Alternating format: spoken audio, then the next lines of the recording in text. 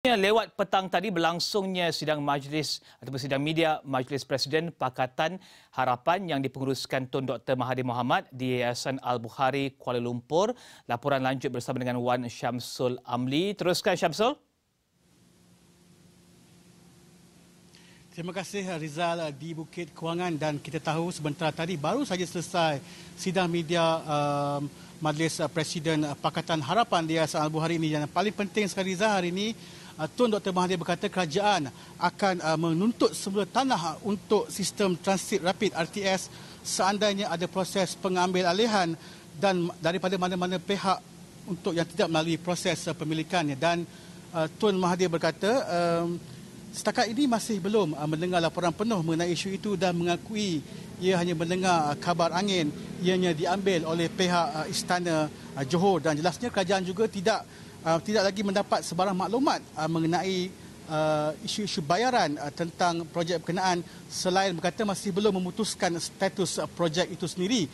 Kata Tun Mahathir lagi, apa yang jelas RTS tidak akan menyelesaikan masalah yang dihadapi antara Malaysia dan Singapura, iaitu masalah kesesakan baru-baru ini, dan kerajaan hanya akan mengkaji semula tentang projek RTS ini dan akan mengambil masa selama 6 bulan untuk memutuskan sama ada untuk meneruskan ataupun menangguhkan projek itu.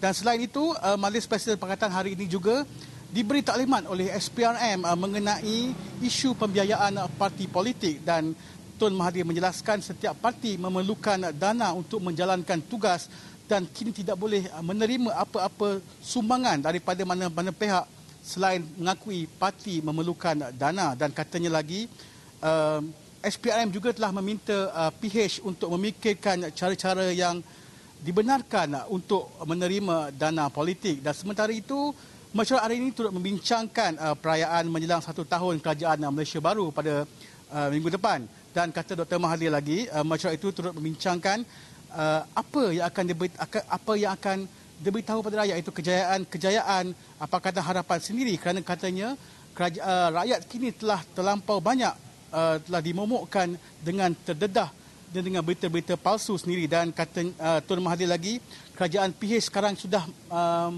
mencatat banyak kejayaan selain, dan usaha kini adalah untuk menyelesaikan isu kekurangan wang serta mengakui usaha untuk memulihkan negara ini tidak akan mengambil masa yang agak panjang. Selain itu, masyarakat hari ini turut membincangkan memberi postmortem tentang kekalahan mereka di PRK rantau baru-baru ini. Dan kita tahu pada PRK rantau baru ini, calon BN Datuk Seri Mohamad menang dengan majoriti 4,510 undi selepas membolehin 10,397 undi berbanding calon PKR Dr. S. Sriram. Dan nampak itu saya laporan awal saya di sini, Rizal. Teruskan bersama Astro AWANI, berita senak dimensi kembali Rizal di Bukit Kewangan.